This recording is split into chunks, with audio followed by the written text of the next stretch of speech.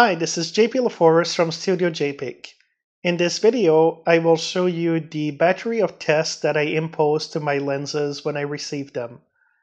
This helps out to find any defects that could be in the lens and also helps you understand better what are the limitations of the lens.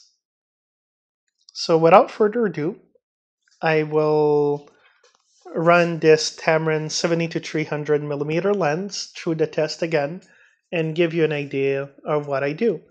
So the first thing that I do is I remove the lens cap, and I also remove the cap from the back. So I look in with a light on top of me or something, I look the reflections and make sure that the lens surface is pristine. And I do the same thing with the back element. Then I hold it like this and I look through the lens. Depending on the specifications of the lens, you might have to hold it closer or further for the image to be in focus, but you should have a very clear, nice image when you look in it. Because basically what you see is what your sensor will be seeing. After that, I check the mechanical aspects of the lens and make sure that everything functions correctly. So I try the zoom and make sure the zoom doesn't creep back down. And the same thing if I zoom out and point it downwards, you want to make sure that your lens doesn't slowly fall down like that, unless it's supposed to. And if it's supposed to, at least it's better to know now than when you're out in the field and your lens just falls down and hits something. The next aspect that I check are the buttons on the side. So this one has an autofocus and manual focus switch. So I try to make sure it works, and the same thing with the vibration control. After all of that is done, I also check that in autofocus, I check if I can turn the focusing ring smoothly or not. This lens does have full-time manual focus, so in autofocus mode, you can still move the focus ring with no problem. But if I go to the Canon kit lens and I put it on autofocus, then it's not gonna let me turn it, and it's the motor that's preventing it. But if I put it in manual focus, then I can focus it with no problems. So it's good to know how the lens behaves like that.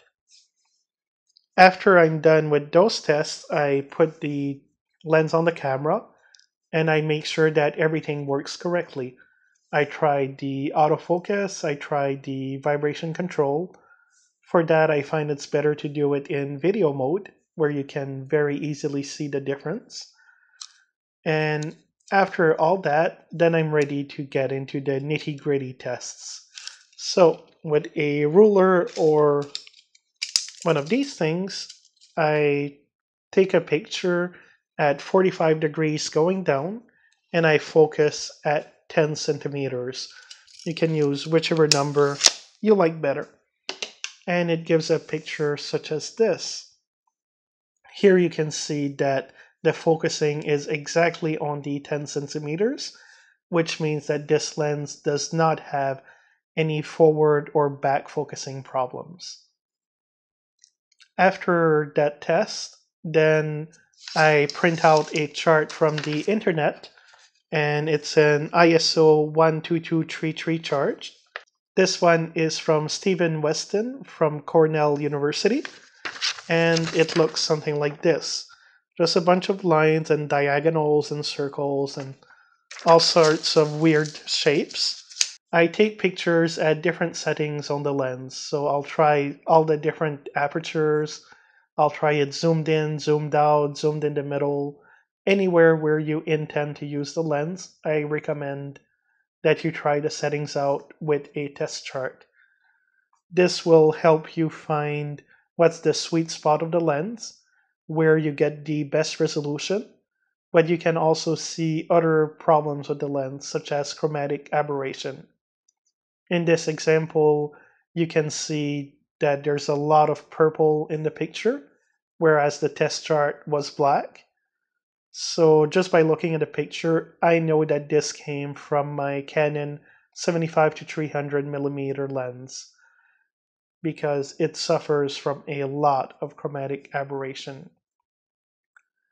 Whereas this next picture was taken from my 50mm f1.8 lens, and you can see that it resolves much more details, and you can see by the numbers where you can still clearly see the lines.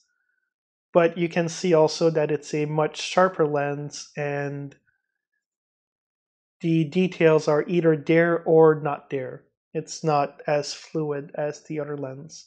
So it's always good to know how your lens behaves and how it captures images.